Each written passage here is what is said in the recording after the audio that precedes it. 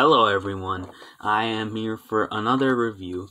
This time we are looking at, I don't read Japanese or know many languages, but I'm pretty sure from my research these are called Godzilla Bandai SD Figure Collections. From what I know, these are Godzilla SD figures, and the SD stands for super deformed, and they are 1 inches. And from what I heard, this was made for the GMK film, I think. I have some here. I have 4. I actually ordered 2 from the same person. I ordered this guy, and instead of the person shipping them out in different packaging, they just shipped both of them in one to me, explaining why I have this bag, because they came in a bag. Thank you, seller.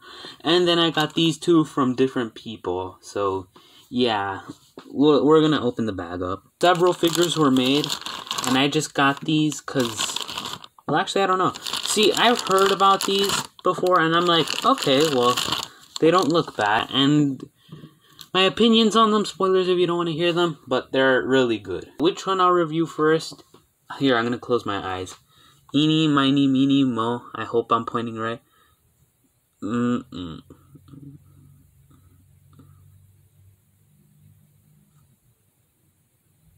Oh well, okay, I'm gonna look at the recording, see how bad I pointed wrong, but it appears our 2000 friend won. The 1999 version had dark green, 2000 had a bit of a lighter green. We'll do size comparisons at the end, but no articulation, no accessories, none of that. Anyway, yeah, here we are with our first super deformed figure, and right out the bat, I just have to ask, what about this is deformed? I'm guessing this is referring to their chibi style, or the fact that they have giant holes at the bottom of their body. That's the only reason I can see these being super deformed. Other than that, there's not really anything deformed about these. These aren't chibi style of the characters they are meant to represent. For paint, it is a very light green, dark light green, if that's a color. His nails are this grayish white, so are his teeth. His tongue is pink, or actually I think that's hot pink. I'll let you be the judge of that, but I'm pretty sure it is hot pink. His eyes are also pure white, with the pupil being black. Then there's no dry brushing, and then the spines, which are silvery purple. First sculpt, it's actually really good. As you can see here, it's very accurate. I like how chibi but accurate this is, and as you can see, there's his long neck, his muscles, every single scale was sculpted, his hands. His spines aren't really sharp, but they still look fine. And then his big tail here, as you can see, his little feetsies, and then there's his beautiful face. That is amazing. And then we have the insides. I don't think there's not much in here. The figure's pretty much hollow. And if you were to search up these figures, you'll most likely see them being called finger puppets. And the reason why is because, again, of the hole. And they make really nice finger puppets, as you can see. I don't think they were supposed to be finger puppets, but you know what? It still works anyway. I'm going to give our friend here a 10 out of 10. Everything about him is great. Next up, since we started with Godzilla, I think it's best we continue with Godzilla. As you can see here, this is based off the 1995 incarnation, and some of these figures are just, figures of the character, but some of these are based off moments in the Godzilla franchise. Like, there's also one of Final Form Destroyer dragging Burning Godzilla. That's one I'd like to have, but one at a time. But this one is based off the Aggregate Destroyers climbing, burning Godzilla, attacking him. Going over the paint, I like how it's this very dark burgundy. It's not pure black, it's burgundy. If you put it under a light, it looks really cool. If you stick the light source into his hole, and I have all my lights turned off, you can see it kind of gives him this cool glow effect, and you can see that it is kind of burgundy red. Anyway, his nails are also this golden color, which is really nice. They didn't have to. They could have just painted them yellow, but the golden gives it this pop that's just amazing.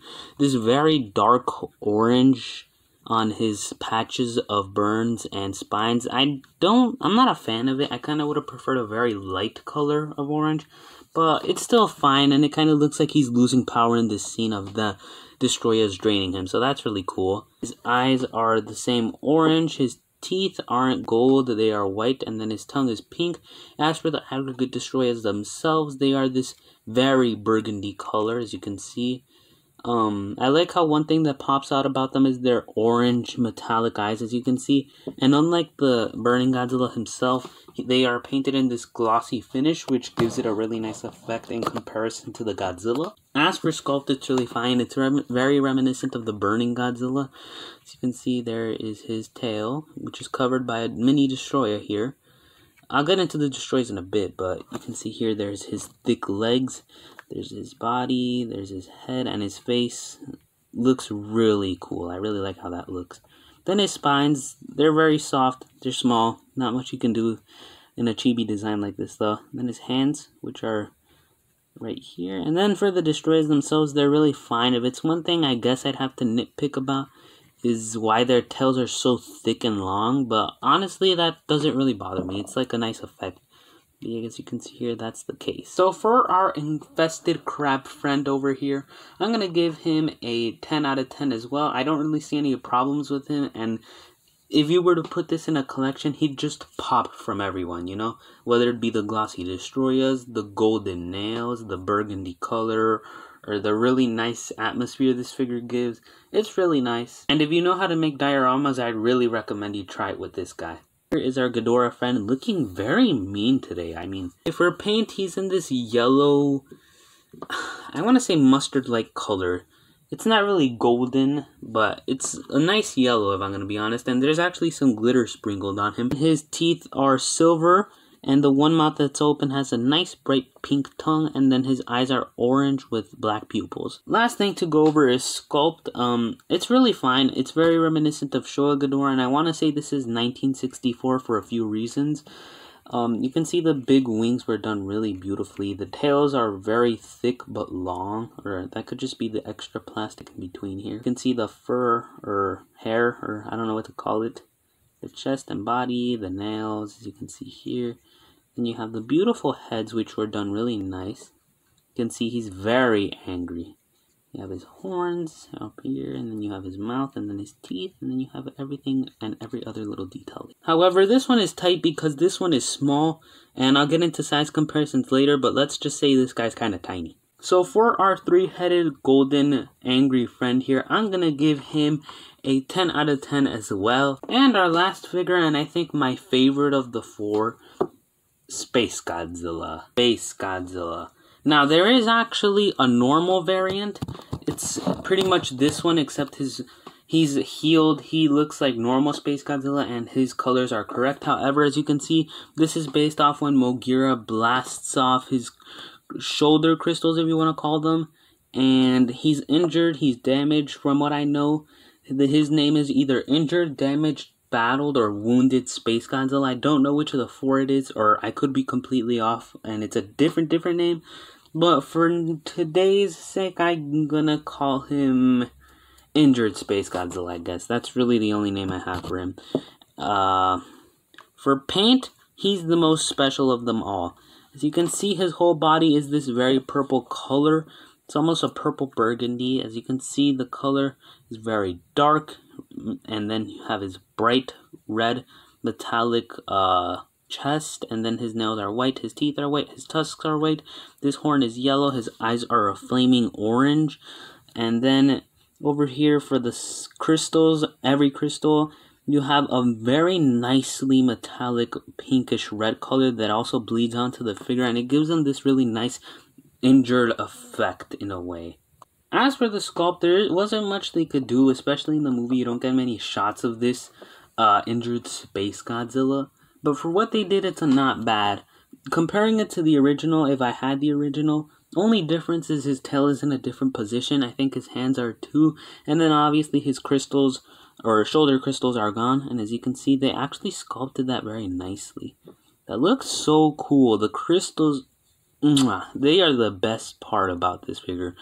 Look at that. Look at how the light reflects on them. That is gorgeous. For the actual figure itself, it's also very accurate. And for a chibi deformed figure, it's honestly really good. And I like these tusks. I like the face. Then you have the horn.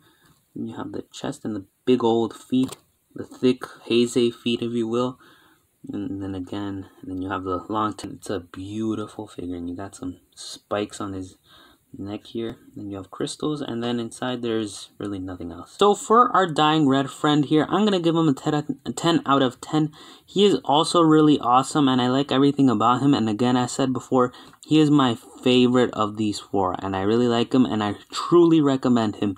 I also recommend getting the normal Space Godzilla. So for size comparison, these are all 1 inch. I'm not gonna get the ruler out, they're literally just 1 inch.